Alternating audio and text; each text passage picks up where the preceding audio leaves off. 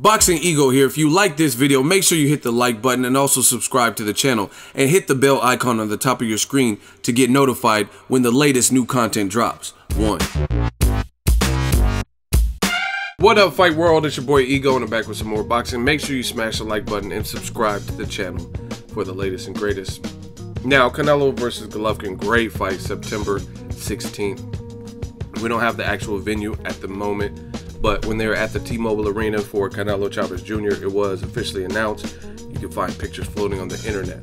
And De La Hoya recently spoke with ESPN regarding how the fight was made, how it came about. And I want to talk about that, what he said. De La Hoya says, and I quote, "All these fighters are using the old model that Mayweather left behind, where it's all about money, and therefore no fights are getting done. It's different now. I made this fight, this Canelo and Golovkin fight, for the sport, for the fans. Yes, there's a lot of money in this fight, but I could have made 4 smaller fights with Canelo that are not as risky as the Golovkin fight. But I was a fighter myself. I understand what the fans want, and therefore I made it happen. I understand the business, and most importantly, I understand what the fans need." He went on to say, "I promise exciting fights, upsets, and that's what we are getting. There's no stopping us. I'm not going to tell my matchmakers to take it easy. There's too much action.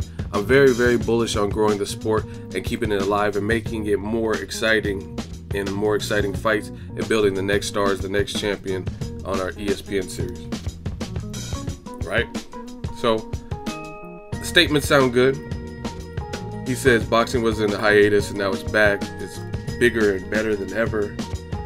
All sports, you have ups and downs, all of them.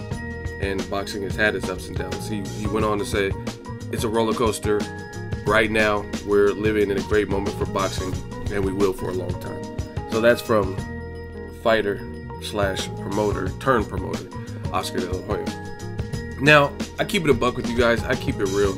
And what De La Hoya is saying, it sounds good on paper. However, obviously, I'm down for anything that's good for boxing. Me, personally. I don't work for HBO, Showtime, PBC, Golden Boy. I work for me, right? And I get a paycheck. It doesn't have any of their names at it. It says Google, right? YouTube. I file taxes, right? So shout out to all the fans that have supported me. But what De La Hoya is saying, it sounds, like I said, it sounds great. But first of all, there's so much I want to say on this. I'm getting sick of HBO and De La Hoya and Golden Boy constantly bringing up Floyd Mayweather, Pacquiao. Like, it's just, it gets repetitive. Okay, the fight didn't live up to your expectations. I knew what the fight was going to be, so I really got my money's worth. Could they have promoted the fight better? Yes. You know what I mean? Instead of closing it off to the public, or the undercard, you had a couple names like Vasyl Lomachenko, but he wasn't fighting nobody. You know what I mean? They didn't have any mega fights on the card, right? So it could have been better in terms of the build-up and stuff like that, but I knew what the fight was going to be, the outcome of the actual fight, and that's exactly what I thought. Pacquiao trying, Pacquiao failing at what he always fails at. Good boxers, closing distance against good boxers with ring savvy, ring IQ, and stuff like that.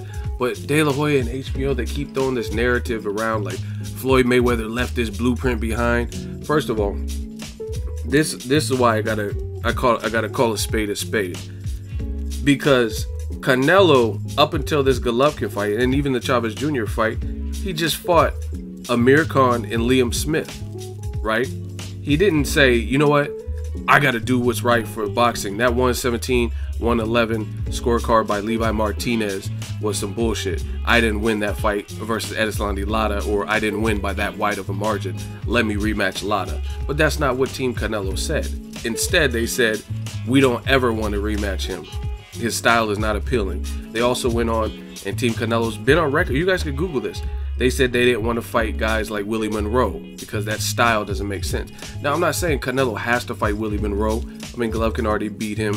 You know what I mean? I don't think it'll be a massive fight. But to publicly declare that you will not fight certain styles or give certain rematches, we know you're the A side, you're the face of boxing. But to me, it's like De La Hoya, he got it right with this one. Everybody wants Canelo Triple G, including the venues, right?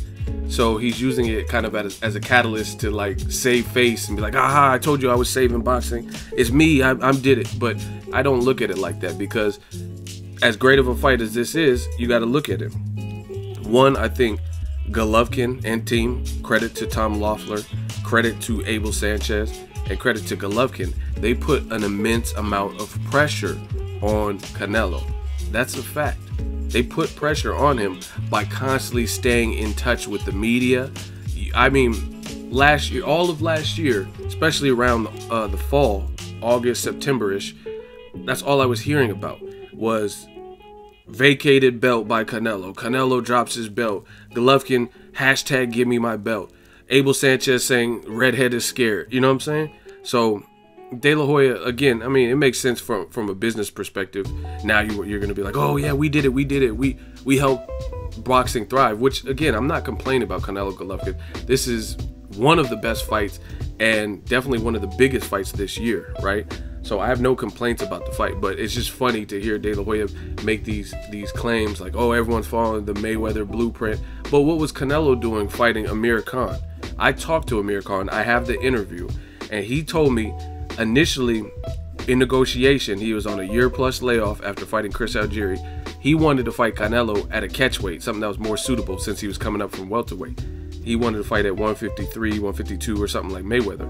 And he said that Golden Boy said, no, can't do. No rehydration clause, we're the A side, and no catchweight. Either come up to, or actually a catchweight, but our catchweight of 155. You come up to that or you don't have a fight. Khan being desperate for whatever reason for this big money fight and massive payday. He was trying to lasso Floyd or Pacquiao. That didn't work. So he took it and he got knocked out for it. You know what I mean? Too big, too strong. He did good at first, and then it was just, he couldn't make any mistakes, you know what I mean, with his chin and with his style and the size of Canelo. They said he says after the fight, Canelo weighed like 183 or 190 or something crazy. So that's all it took, one shot. Canelo could be down 3-4 rounds and still get him out of there because he had the size.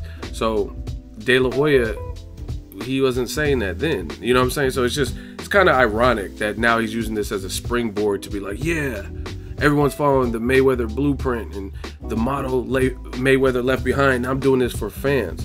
But what about Canelo versus Liam Smith? I never even, honestly, this is bad. This is bad with me as a journalist, as a reporter, vlogger. I covered a fight with Liam Smith's brother, and he was there, I believe, when I went to the Andre Ward-Paul Smith fight and covered that. And I didn't even know they were related. I didn't even know who the dude was. You know what I'm saying? So explain that fight. So now that Golden Boy got it right, they got it done. Again, no complaints at all.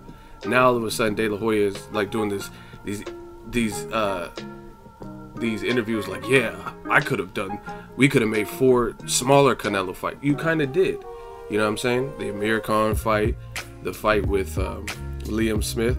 So like, I don't know, it's just, I can't understand when people try to act like saints when they act like they don't have skeletons in their closet, I guess, which is a bit bothersome. Like, I do think, I mean, De La Hoya is right. He could have made 4 smaller fights, but the amount of pressure that Team Golovkin put on Canelo, it would look extremely bad if he kept fighting Liam Smith. And, you know what I mean? People want to see Canelo in there with the threat. You know what I mean? If he wasn't fighting Jamal Charlo, Danny Jacobs, or Golovkin, the guy who's been, like, kind of chastising him, you know what I mean?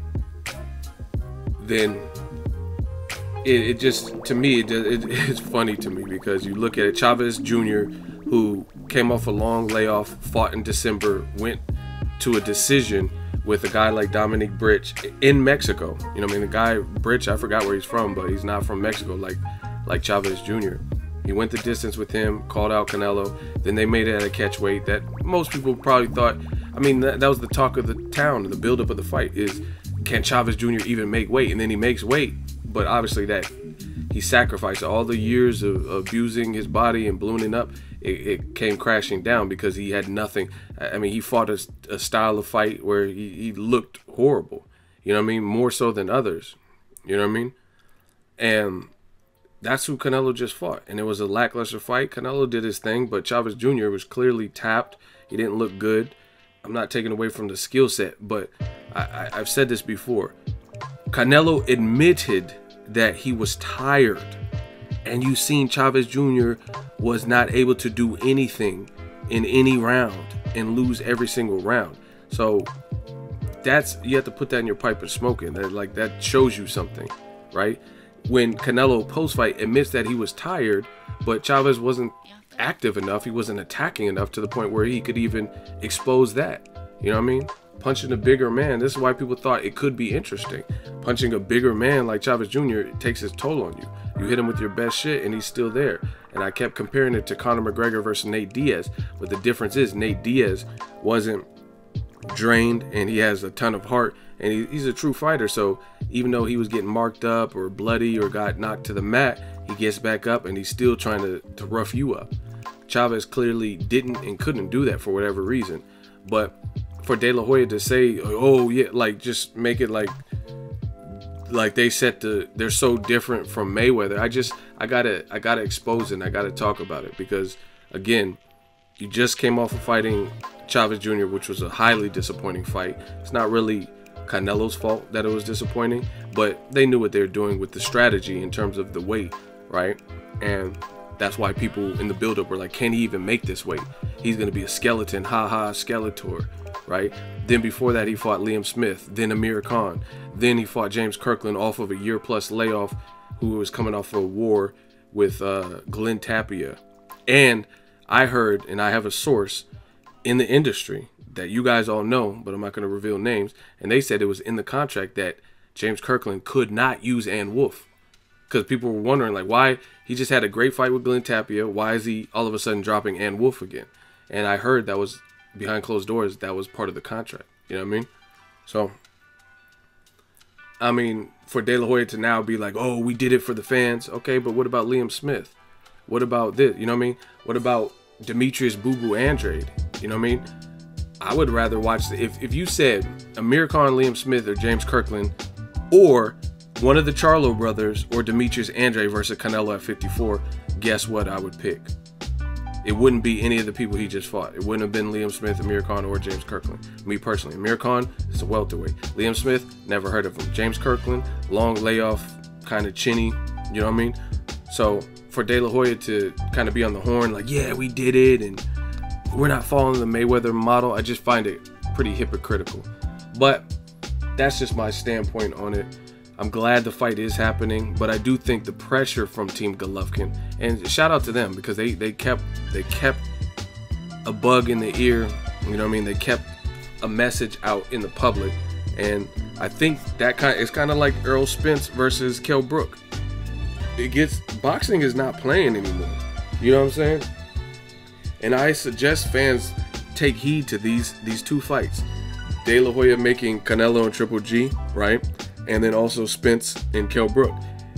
If we as a consumer put our foot down and say, this is what needs to happen next, we can hurt them. We can hurt the companies, and to the point where they have to make the fights we want to see. You know what I mean? And I think those are both great fights, and both we're getting them this year, and they're both examples of when the public outcry becomes so great, you can just act like you don't hear it. You know what I mean? It's just like, let's say you're sleeping and then somebody's banging at your door. I mean, you're really gonna pretend you don't hear it? And they're just like banging louder, boom, boom, boom, boom. And you pretend you don't hear it, go back to sleep, or try to, boom, boom, boom. At some point you gotta answer that door. And that's what it's getting with all the social media, with channels like mine, with comments and boxing forums and stuff. Our voice gets louder, and that's why I always make videos like this and expose the real and talk about how I feel and stuff, because I want to grow the sport of boxing too. You know what I mean? And fights like Canelo versus Golovkin, you see the reaction and response from people, because it is a great fight. So I'm not taking anything away. Golden Boy got it done, but it's just funny to me because De La Hoya's in this ESPN interview, and he's like, hey, I know we're making a lot of money, but I could have made 4 smaller fights with Canelo that are not risky. But that's kind of what you've been doing up until, you know what I'm saying? What's Canelo's last tough fight? Cotto, maybe. on paper, but I knew what type of fight. I even did a 7 reasons on that. I knew Canelo would beat him. He's too big, too young, too fresh, stuff like that. Cotto's solid, but he, you know what I mean, he's not going to be so solid against somebody at this point of his career who's probably going to outweigh him 15, 17 pounds, stuff like that. Someone who's very skilled. Canelo's a beast. So I'm not trying to extend this video on much longer, but that's just my thoughts. It's just funny because I'm getting sick of people blaming Mayweather for personal choice. Even if that's what you believe. Let's say you believe Floyd left this blueprint. It doesn't apply to other people because, let's say, well, I'll just use a name out of the hat, like Danny Garcia. Danny Garcia fighting Rod Salka, that has nothing to do with Mayweather. He hasn't accomplished what Mayweather has accomplished, so why should he be doing the same things that a person who's more accomplished has done? You know what I mean? He hasn't done, not even just resume-wise, but just the accomplishments of Floyd. Floyd has all of the highest grossing pay-per-views, live gate venue records and all this stuff with Pacquiao's fights with De La Hoya, several million plus pay-per-view homes. So how can any of these other fighters, because for whatever reason De La Hoya still seems salty and he keeps blaming Floyd, but you got to look at it. What Floyd is able to do, he pretty much has seniority into the game, like, you know what I mean? And other fighters can't say that. Like even Canelo doesn't have the numbers. He's a popular fighter, but he doesn't have, first of all, he lost to Floyd, and he doesn't have all of the numbers because he hasn't been around as long, right? Especially in America. So he doesn't have all the accolades Floyd has. Yet I still see a lot of these fighters, like, again, I keep saying it. Everybody wants to be Money Mayweather without going through the pretty boy Floyd stage, and it doesn't work like that. You know what I mean? You could look at Money Mayweather, like him fighting Conor McGregor. Most people don't give Conor a shot. I'll be the first to tell you that. I still want to see it because it's a circus and Conor can talk his ass off and Floyd can talk his ass off, so the buildup will be fun. And I do think if Conor McGregor doesn't go in as a boxer, he could, with his power, with his size, I'm not saying he can beat Floyd, but he can maybe make it interesting on a 40-year-old Floyd, being awkward and try to do like a Maidana style of fight, you know what I mean, without kicks. You know what I mean? Just try to rough him up and, you know what I mean? He could get cut, stuff like that. It's boxing. Anything can happen. I just wouldn't say he would be the favorite. But, again, people forget about, what about the pretty boy Floyd? What about all the times before that, where he's fighting Zab Judas and called out Shane Mosley and Costa Zoo? So it's just crazy to hear De La Hoya talk about this. Yes, he did get it right.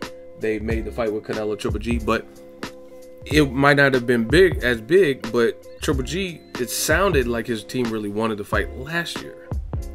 And you're just talking about, hey, we made it this year. Yeah, but you also made a couple fillers in between that, like fights that really didn't need to happen where they weren't against the best. So I'm getting sick of people using Mayweather as the excuse or scapegoat for what they do in their career. We just want the most cat. You haven't done what he's done. You know what I'm saying? You haven't even accomplished half of the feats. You don't have the live gate numbers. People aren't as interested. You don't have 1 million plus followers on every social platform. You know what I'm saying? So it's like you can't compare that. You can't compare the two. It's just like a job. If I start a job and I've been there for, let's say, 60 days, and then someone else has seniority, they've been there for 19 years, I mean, they might have a couple of extra perks, more vacation time, maybe they get to park closer, maybe they have a bigger office. That's what happens when you have seniority, when you've been doing it longer, when you've been showing and proving through layoffs, and you've stood and lasted the test of time. That's what happens. That's why it's called seniority. You've been here longer, you've earned your stripes and stuff like that. So it's funny hearing De La Hoya talk about, like, oh yeah, we did it and I made the fight for the fans. Like, okay, why'd you make Amir Khan? Why'd you make Liam Smith? For your own personal gain. Easy fights that for Canelo, because you got to look at it. And this is why I said I did a video, 7 reasons Canelo versus Amir Khan should not happen. I knew the outcome of that fight, because you got to look at it. Amir Khan, moving up from welterweight, he has decent power, but he doesn't have, like, I wouldn't say it's top 3 power, you know what I mean? I wouldn't say he hits as hard as Keith Thurman, Kell Brook, Errol Spence, Pacquiao. None of those top guys. Probably not even a Porter, you know what I'm saying? So he has decent power. So you mean to tell me he's going to take a year off, move up, even if his frame could support it, and have the power to stop Canelo, who's been fighting over 150 since Yuri Foreman couldn't hurt Canelo, right? I just didn't see that happening. So that means he can't knock him out. He would have to outbox him. And we know that even guys like Edeslani Lara, who some people thought Canelo lost to, they had the scores pretty lopsided, 117 to 111. You know what I'm saying? So it's hard to outbox him and win on the scorecards if you can't hurt him too. You know what I mean? Like Mayweather just left no mystery. He left no doubts. You can't deny and like I said, CJ Ross tried to and said it was a draw. That's why she retired after that, because she knew her dumbass was stupid for that, right? But unless you have a performance like that, it's going to be hard to beat Canelo, because chances are he can probably hurt you more, and he can box too.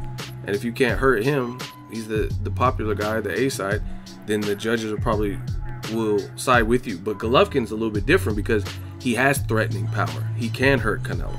You know what I'm saying? So that's just my 2 cents. Let me know what you guys think of De La Hoya's comments. That's my breakdown on it. Drop it in the comment section. Make sure you share the video, like the video as always. Hate, comment, and subscribe. Till next video, Ego signing off. So if you enjoyed this video and want more content like this on the channel, you can show your appreciation by going to the PayPal donate button or the YouTube support button. And you can donate any amount that you feel is equivalent to the value of this video. Much more to come. Thank you guys for your support. Boxingego, the future of boxing.